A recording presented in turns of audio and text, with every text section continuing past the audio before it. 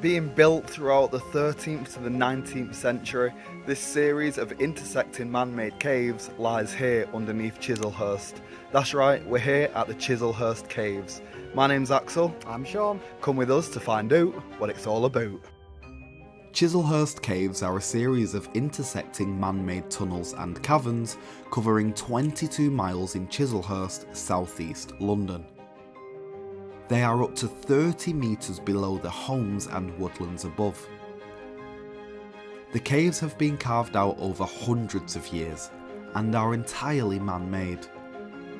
They were originally dug for chalk, used in lime burning and brick making for the building of London, as well as for flints to fire the tinderboxes and flintlock guns of years ago. First opened to the public in 1900 as a showplace, the guides told the Victorians a theory that the mines were made by Druids, Romans and Saxons, with stories of smuggling and murder.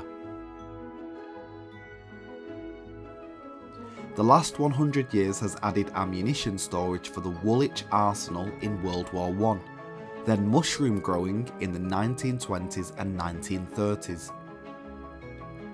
During the Blitz, the caves became an underground town for the largest deep air raid shelter outside of London, protecting over 15,000 people every night, who each paid a penny to enter. The tunnels were fitted with electric lighting, toilets and washing facilities. A chapel was built and also a hospital. In the 1950s, 60s and 70s, the caves were used as a venue for dances and concerts, presenting the foundations of jazz, skiffle and folk music to the most famous names in pop and rock.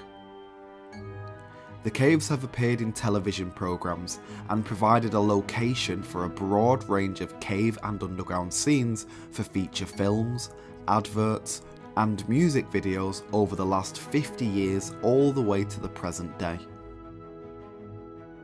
Now, the caves are open as a tourist attraction and education centre, with a gift shop and cafe catering for visitors, group outings, private functions and children's parties. We enter for a tour on the history of the Chislehurst Caves.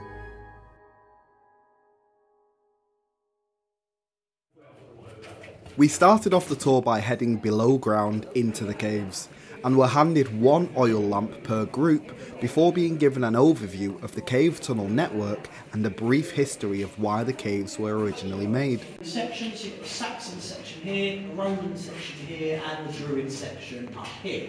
They're using the caves for religious activities, and it's rumoured that a lot of those activities were human sacrifices. So we'll get a little bit more into that when we get down to the Druid section. We were about to explore one of the 22 miles of the caves. I think it's cold down there. Yes. Did you see my breath? Yeah. Yeah, right. We first saw the chapel section. Ground is still considered holy ground to this day. It was consecrated by the Bishop of Rochester, and because of the amount of people that were down here, they ran services 7 days a week. Yeah. We've got our lanterns, we're ready to go through the caves. Any questions going around, don't hesitate to ask. Any problems, let you know. And if anyone feels like they can't continue with the tour for whatever reason. We were then told of how the caves were used as ammunition storage during World War I. Ammunition down here. At one point they had over 1,000 tons of TNT down here, so there was a lot of it. And obviously with the risks involved, they did have military guards. So a little bit like these guys here. Hopefully they wouldn't have been smoking or any explosives, we can only hope. Believe it or not, it did used to be quite a detailed face at one point. It's just crumbled over the years, it doesn't look as good now. All these faces are carved, apparently there's hundreds and thousands of these.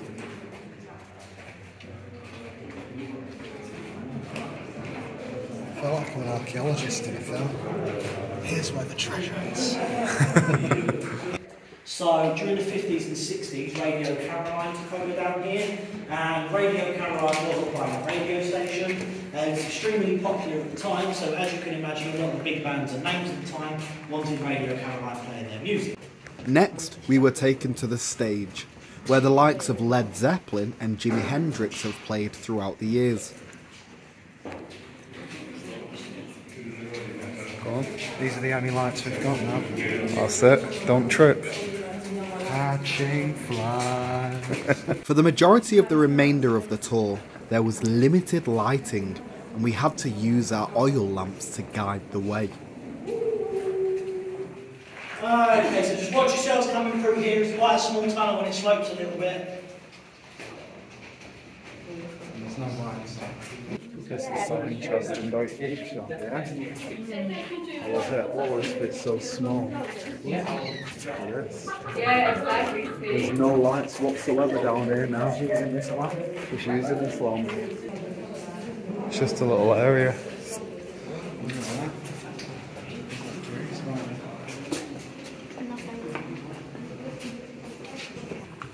There's loads of parts that's blocked off. It's apparently 22 miles down here, but we're only going around the outer edge on a 1 mile stretch. Yeah. Look at that. What's down there, I wonder? Much, to be honest, because I don't know how long it take them to find it. I thought that was a ghost then. Jesus, man. After we thought we'd seen a ghost, we were led to some paintings that represented an eerie past. Blood and people supposedly coming down for the sacrifice. Like wicker basket, and the basket would then be set alight. They weren't the nicest of people, but as you can imagine, they never had any repeat offenders, so it was obviously a successful.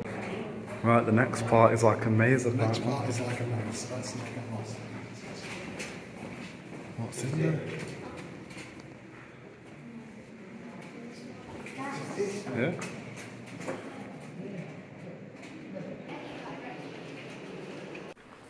Then we witnessed what looked like ancient carvings, but this piece of art was actually created in 1995.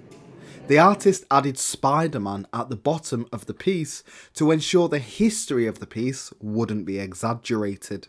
1995 by an artist called Sandy Brown. And she decided that she wanted to come here and do this as a way to kickstart her art career.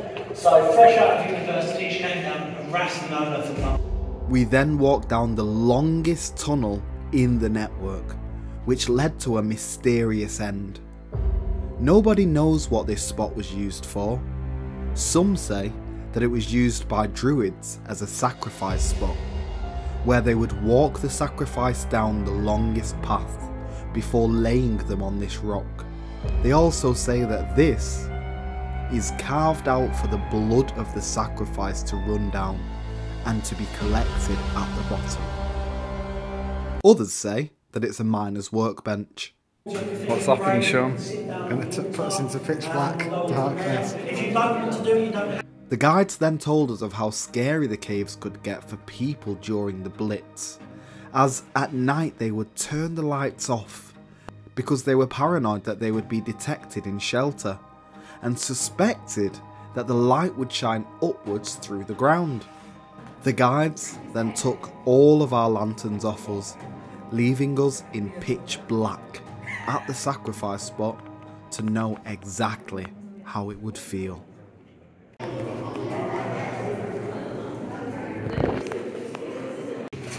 This is what I imagine the catacombs of Horus to be like. But obviously with skulls on the wall. It probably is in other areas, but not the tourist bit. Before we headed to the living quarters, we had to pass a haunted pool. You can see here there is water. So this is a natural water pool. It does come from rainwater.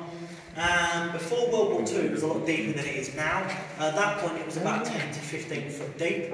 But when World War II started and people started to stay down here, they just filled it in so it's a little bit safer and they didn't lose anyone down there. These caves are believed to have been dug initially to find chalk and flint back in 1250. However, they could be much older than that. The caves have seen a lot of supernatural activity, and the reports seem to centre around poltergeist activity, such as locks being thrown around, cables being torn from sockets, and chalk being thrown at visitors. One of the most infamous ghosts of Chislehurst Caves is that of a white lady that haunts this very pool.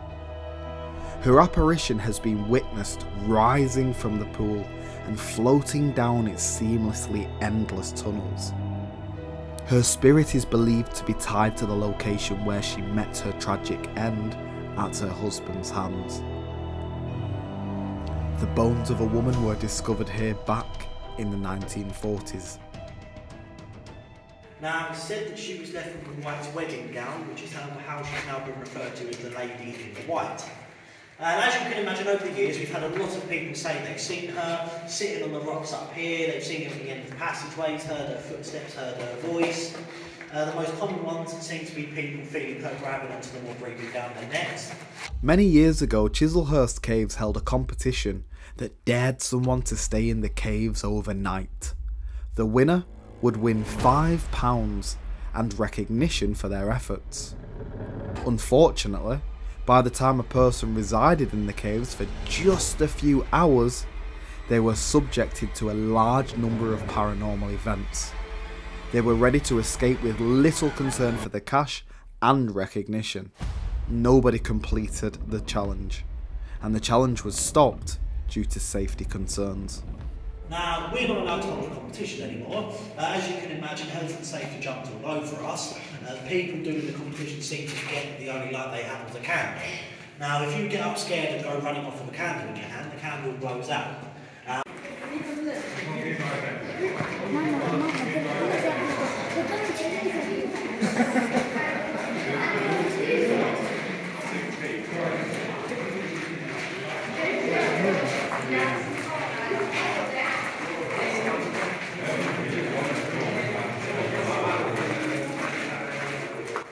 We were led to the living quarters, where we were given a history of how they built an underground town during the war.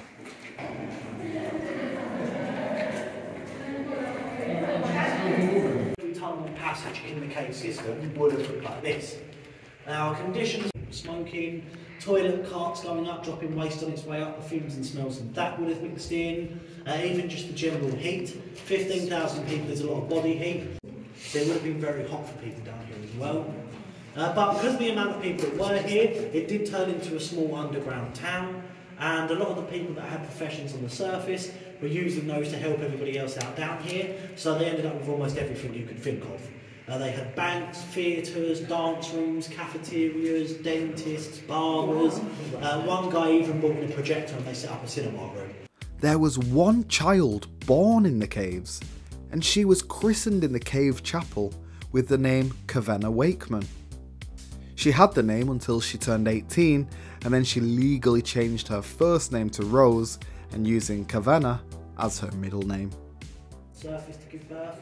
Unfortunately for that lady, there was an air raid going on at the time, so an ambulance just couldn't make it here. But they did give her daughter a name for where she was born, and the poor little girl ended up being called Kavina. It's a horrible name, and as you can imagine, as soon as she was old enough, she changed. We then explored a little bit of the underground town before heading back above ground. Yeah, they are.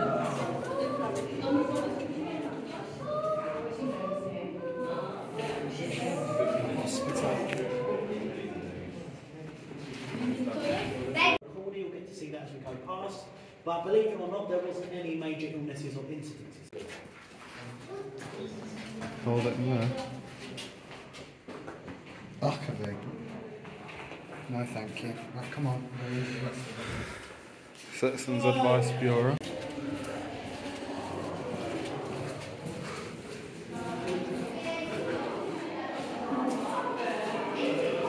Dentist. Did you see the dentist? Yeah. Barber.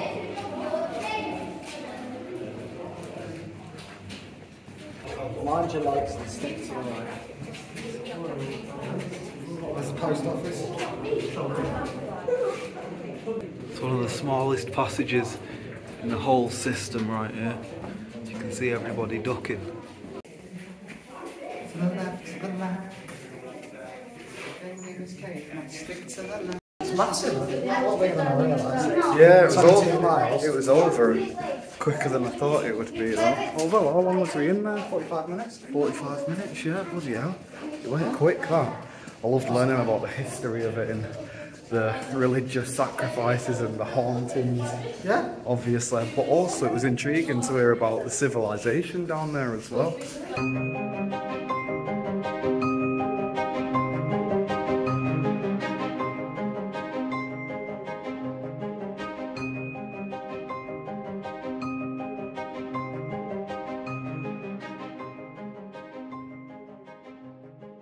Favourite points for me was, I've got two. I really liked the bit where it was the druid sacrifice spot on the longest tunnel.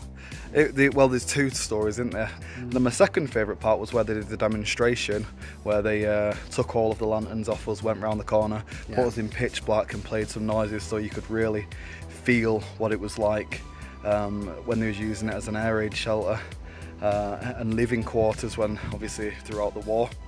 Loved it, amazing experience, and quite spooky in some parts as well throughout the caves. What about your favourite bits? Yeah, I liked, it's not a bit really, but I really liked having my own like oil lamp to like walk around with. I thought that was really cool. Yeah. The tour guide was really knowledgeable. He was like giving us loads of fun facts and stuff, weren't he? Yeah, it was really good. I'd say my favourite bit was probably when I made you jump straight after they basically told us about this girl. So there was this. Yeah, like, that was another favourite part. I forgot about it. There's a pond in there basically, and it comes from the rainwater. And they filled it in back during the Second World War just because there were so many people down there. It used to be 15 feet deep. Now it's just like about that deep because they filled it in with loads of pebbles and rocks and stuff. When they were filling it in, they found a body of a woman, of a woman in a wedding dress down there. And now there's like a whole like lore around it that she haunts Chislehurst Castle. The Lady in White. The Lady in White, yeah, that's right. Yeah. And they did like a challenge in the 70s, 80s, around that time. Yeah. If you could stay down there all night with just some candles and matches. From 8 PM till 8 AM. Yep, that's right. And you could win a fiver. You could win a fiver. I would well do it. I'd do it for free. Yeah. I went down in the caves in Scotland. Yeah. And I stayed underground in the vaults there. I stayed underground overnight there. With 3 other people, so I'd happily do that. Yeah, I absolutely loved it. The whole experience, or the tour rather, is £8 per person, which I find to be an absolute bargain for what you get in there. It's a 45-minute tour, full of information. You've got a great tour guide. That being said, I'm Axel. I'm Sean. And we'll see you in another video.